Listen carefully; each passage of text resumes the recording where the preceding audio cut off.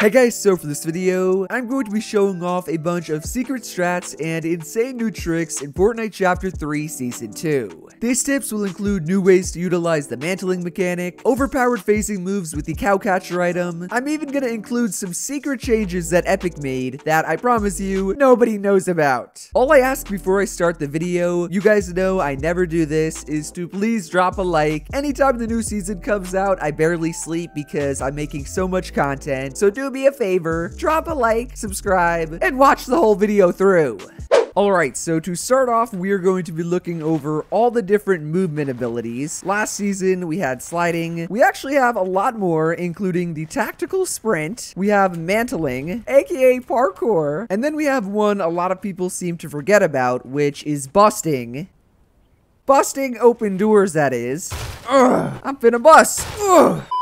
But to start off with the tactical sprint, this is one of the coolest, and in my opinion, it's going to be the most useful of the new movement abilities. Bro, can this bird shut up? The way in which it works is if you go to your settings, you have to go over to your keybinds, and what you have to do to actually utilize it is you have to bind your sprint key. So right now you can see I have it on Q. If I actually go back and I just run normally, this is sprint by default, so this is what it looks like. I'm not holding down anything. I'm just pressing W. Sprint by default, I'm running, but then when I go to press Q, you can see it activates the tactical sprint. I am running way faster. I have no weapons, not even a pickaxe. Let me quickly get a gun just to prove it. Nice. So I have a gun out, and then I tactical sprint. It's gonna put the weapon away, and if I bring it out to shoot, I stop tactical sprinting. That also works with pulling out a build. You're no longer gonna tactical sprint. If you jump at the end, you actually go pretty far, which is part of like mantling. So say I'm just running up like this. Ugh.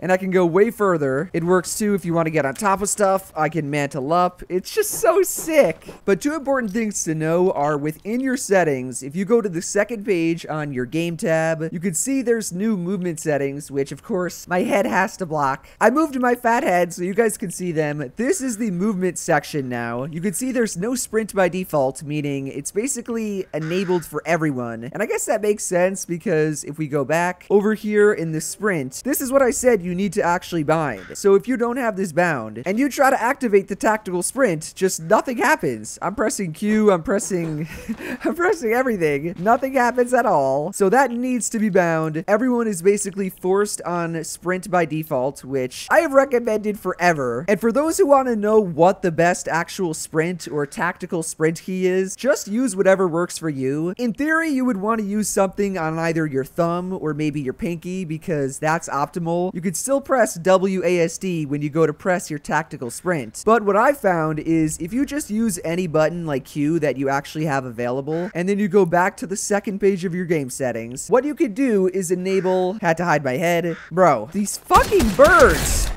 Just enable this setting that is called toggle sprint. So usually you guys know I am against all sort of toggling. I always tell you guys turn toggle settings off. But toggle sprint is actually very, very useful, and I recommend having it on because what this does is all I have to do is press Q once. I'm going to activate the sprint. I can now press WASD to go anywhere, and if I press Q again, that's going to bring me out of it. So normally without that, let me just go turn toggle sprint off. What I would have to do for the tactical sprint, remember toggle sprint is off, but tactical sprint, I would press and hold Q. If I let go of it, it's going to stop right away. I have to keep my finger on Q with toggle sprint off. But in my opinion, my kind of good Fortnite opinion, I think you should turn this on. That way you just press it once. You could press WASD no matter what key it is, and then if you want to get out of it, you can just go to build. You can, if you really want to, like slide. That's going to stop it. You can even just bring out your weapon or your pickaxe or press Q again. I feel like it doesn't make that big of a difference compared to something like aiming down sight, which you don't want on a toggle because you want to do it so fast. Like you're never just going to be tactical sprinting for a second without having to build. That's going to bring you out of it anyways. So why not have toggle sprint on? But yeah, that is basically tactical sprint and why I think you should turn toggle sprint on. Obviously, it's not unlimited. If you look in the bottom right, there's like a little meter and that shows you how long you have have. It does recharge. Watch. Yep, it goes right back up. So just put it on whatever keybind you guys have left. I know a lot of controller players were complaining because they have no more leftover keybinds, but it doesn't have to be optimal. I promise you. With toggle sprint on, just put it on something you can hit. It does not have to be anything crazy. And that is tactical sprinting, as well as what's going to lead us over to mantling.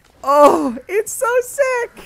Boys, I had to get away from those goddamn birds. They were actually driving me nuts. Regardless, mantling is, like you just saw, the ability to mantle and pull yourself onto stuff like walls, even edited ones, which I guess you really wouldn't need to, but there you go. It works. This thing is gonna be so useful for like fighting because you can just jump on your own box. If you have no mats in an endgame, you can jump on your opponent's builds and hoist yourself up. I even saw Bartos using this. He was basically in a box, and what he did was he edited the floor up, as well as the cone. He then hoisted himself, then edited, and like got a shot. It was crazy. Wait, I'm kind of a noob at it. The new Martos Classic. Oh, there we go. Look at that. You can shoot through stuff. And that is definitely going to be the meta with this. There's going to be so many crazy outplays. Huh. Bro, it's so sick. Now, obviously, boys, I'm not here to just tell you how cool it is. There are some settings that go along with it. Wait. Whoa, that just came out of a cooler. Random fact that I actually did not know. Fish, including thermal fish, can come out of coolers. I'm gonna go test that again really quick.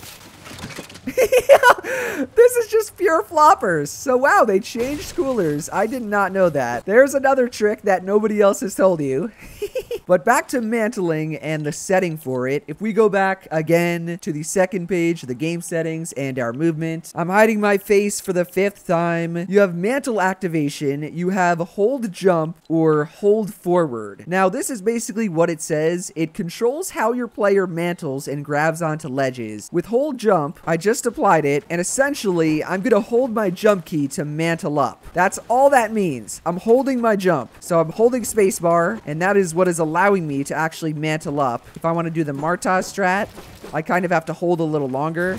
Look at that. Oh, and I mantled again. I think you can mantle like on windows like this, and then okay. It's a little weird, but what hold forward is, hold forward, instead of holding your actual jump key, you're gonna hold W or whatever you use to go forward. So I'm not holding space anymore, just W. It's doing the same exact thing. This is kind of preference, but from what I've found, hold forward is way more buggy. So right now, hold forward, right?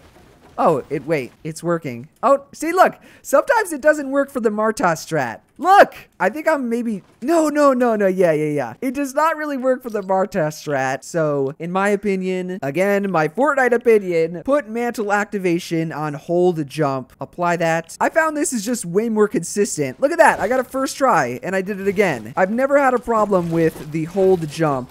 Oh no. It also kind of makes more sense since you're jumping, and if you just hold it, you're gonna mantle up. It's almost like a double jump, right? I don't know, that's more intuitive to me. But yeah, that's mantling. You can use it for a lot of different stuff, including negating fall damage. Did you guys know that? You saw there was fall damage. I took a lot of it, but if I do this... But no troll, you could use it along with the tactical sprint to get down from stuff. Look at that. That was sick. I bet people like creative warriors are going to get really good with it, which will be cool. It's going to be a huge skill gap. Ugh. Look at that, dude. It's so cool. And lastly, I mentioned it, but it's really quick. Use the tactical sprint to bust. Oh, my bust was not powerful enough. Oh, it's really not that interesting, but I mean, it's kind of like auto open doors. Oh, and I mean, if you want to add that setting, turn on auto open doors. It's in the movement, auto open doors, turn that on too, just because it makes busting way easier. And those are your movement settings, ladies and gentlemen. Chapter 3 is so sick. Next up, ladies and gentlemen, what we are going to be looking at is the new vehicle modification called the cow catcher. I guess it's catching your moms. But anyways, it is called the Cowcatcher. These spawn just on the ground like this. Just random floor loot. Bro, did this bird really follow me? Shut your dumb ass up. But the other place they spawn are in these red ammo crates. These things are back. Remember these used to give nuts and bolts? Hey, look, I got it first try. Those come out of there. They drop in stacks of 2. And all you really do with them, you know, outside the god trick I'm gonna show. Where's the car at? Here we go. The way most people utilize them is like big wheels, you know, the chonkers. You throw it on a car. It's gonna go in the front like this. And then, you know, if you drive, you can just destroy everything. Bro. It goes past all these blockades. It's, bruh. Oh, okay. And if you notice though, my car is still at 800. Bro. Bro, stop moving. Chill. Nice, finally. But the Cowcatcher, you use it to just plow through everything. It is so much fun. But there's also another more nefarious and broken use case for them. So my friend here, Hydra, he actually does not know this trick with the Cowcatcher. Basically, what you can do is use it almost like a crash pad, where if you throw it in front of a wall, it's gonna break a wall. I can't build. Look, I'm behind it. I have cover too. And like Hydra said, you can't build when people throw it down. You can't build anywhere on it. How much? Oh, it has 800 AP. 800 HP. I can't even speak. So say we're just fighting, right? I'm smacking on some walls. I'm trying to take it, but he has God ping. All I have to do is just throw it down. And I'm in his box.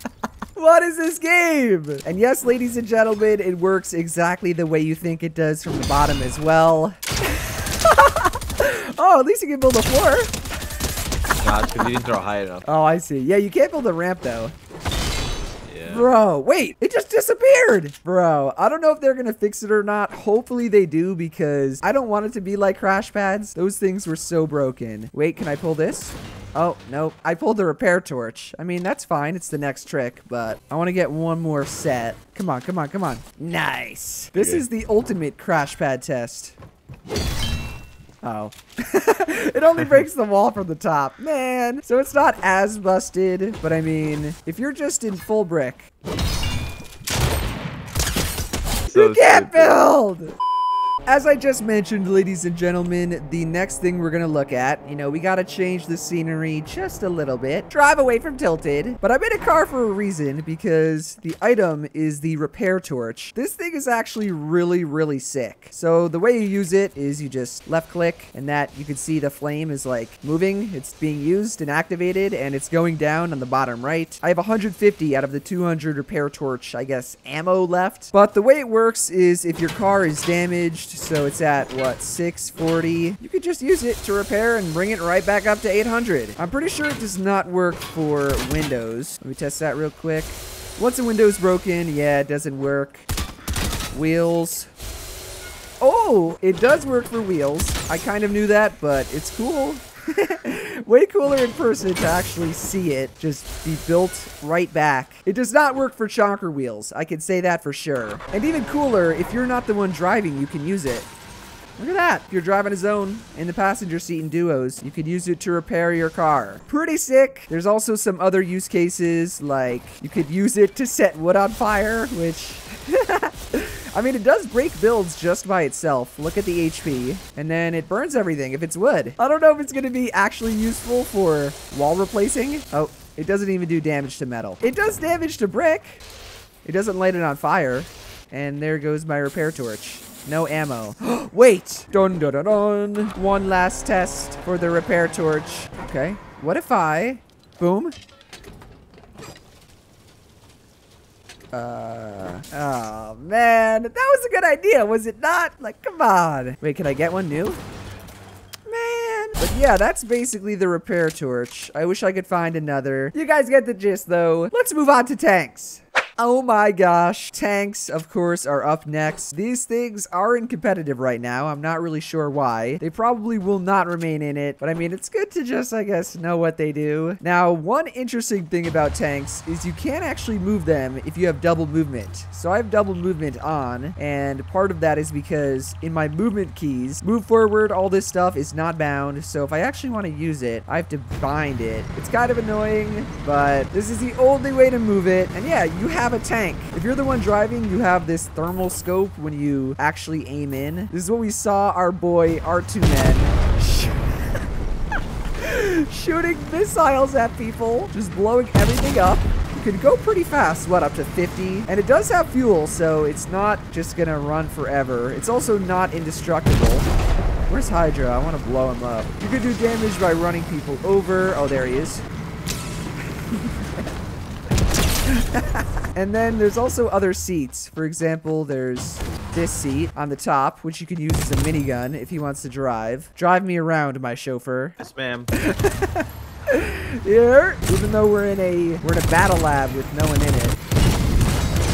Oh, I just broke your thing. That's actually... So, if you guys didn't see that, I broke the little shield cover that this thing has. And now, I can actually shoot Hydra. I can also harpoon him out. I don't have a harpoon, but harpooning works. Wait, and you can shoot, which I actually wanted to mention earlier. Wait, it recharged. What recharged? The Oh, hatch. this thing, the hatch. Oh, I didn't know it recharged. But it will recharge. One thing that should not recharge are the treads. And look at that. Yeah. What'd that take? Maybe 100 damage? And now try to drive. It's like a car. You're much slower. Obviously, you're 2500 HP, so it's not a good idea to try to actually shoot him on it. But you can slow him down. No. Tactical run. Bro, fuck this game! So yeah, that is the overall loot pool. The game is going to be really unbalanced for the next week or two. Compact SMGs are disgustingly broken, but go abuse them. And of course, go abuse tanks, especially in pubs, because people can't build anymore. We love Fortnite!